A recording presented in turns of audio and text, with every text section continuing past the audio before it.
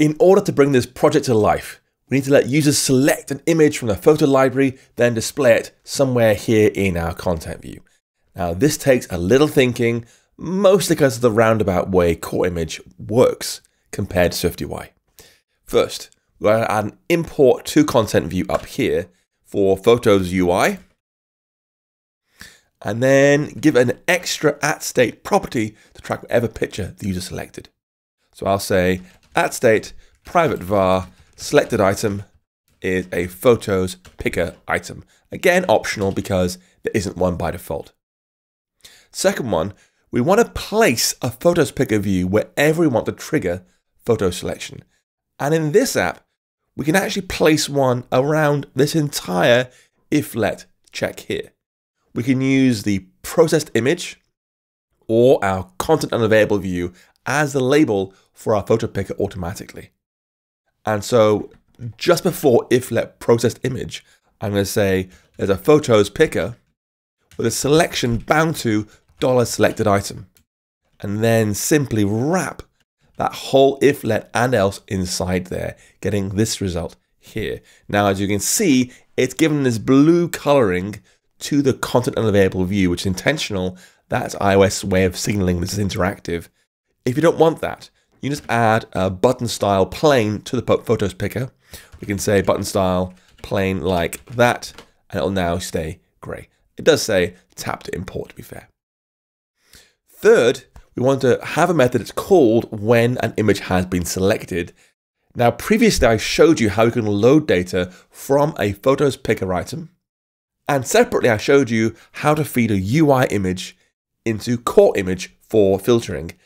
Here, we've got to kind of bolt these two separate things together because we can't load a simple image from our PhotosPicker item, a SwiftUI image that is, because they can't be fed into core image, right? Instead, we want to get a UI image. And sadly, we can't get a UI image from that. So instead, we're going to load a pure data, give it just a raw binary blob of data from our PhotosPicker item, and then feed that into UI image. So let's add a method down here called loadImage. Let's have a new task. Remember, this work is asynchronous. And we'll first say, guard let our image data is try await our selected item, load transferable for the type. And this type is data.self. Otherwise return.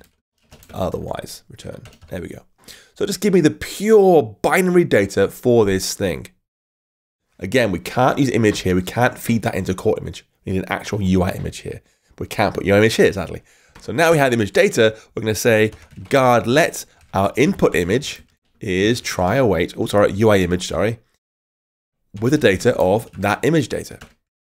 If that fails, return. So it's saying effectively, give me an image from the item, just in 2 steps rather than 1 step. Give me the raw data first, then convert that data to a UI image. And then we'll have more code to come here. So that's going to handle loading our selection into a UI image called input image here. And we want to call that whenever selected item changes, whenever they've made a change to their selection in the PhotosPicker. And we can do that by attaching an onChange modifier somewhere in content view. Doesn't really matter where.